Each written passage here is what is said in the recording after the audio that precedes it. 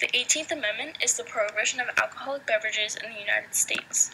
The cons of prohibition show that due to the passing of the 18th Amendment, people started to rebel against the government's decisions and ideals. In addition, there was a large black market that created bootlegging. Bootlegging is the act of making, distributing, and selling alcohol legally. This amendment was later repealed December 5th, 1933 by the 21st Amendment. By legalizing alcohol again, jobs were created and the black market of alcohol was eliminated. Created using Powtoon.